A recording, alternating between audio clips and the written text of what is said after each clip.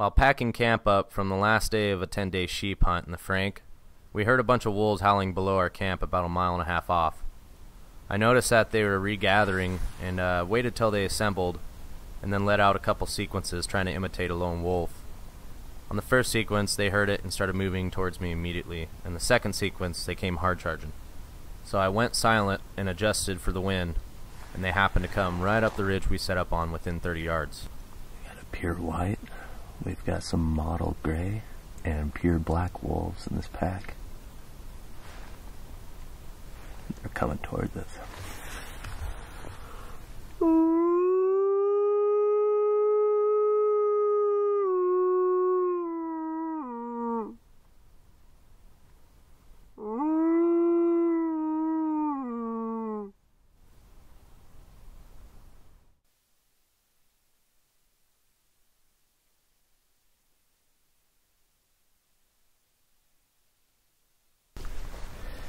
Sheep hunt turned into a wolf hunt. They're coming. We hauled them in and they're on their way up.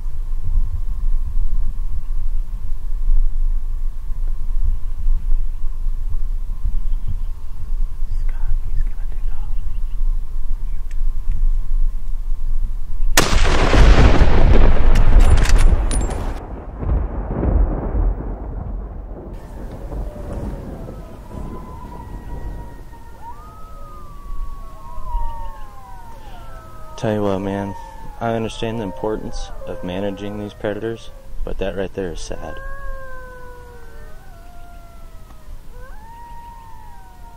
Oh yeah, they're a family. Yeah.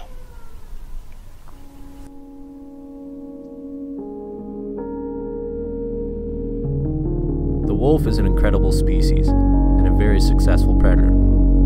They're symbolic of the American West and share a very unique history with man. Despite any and all of this, it is important to manage the wolf just as any other species, from science-based management practices and not emotion. Given how influential wolves can be on the environment, it's very important to keep their populations in check as well, because impacts from wolves can be seen in terrestrial and aquatic ecosystems, within our game herds, but also within other predators. No single species holds more value than the next, so it's important to manage, not off of one species, but of all, not for the sake of them individually, but for the betterment of the entire ecosystem.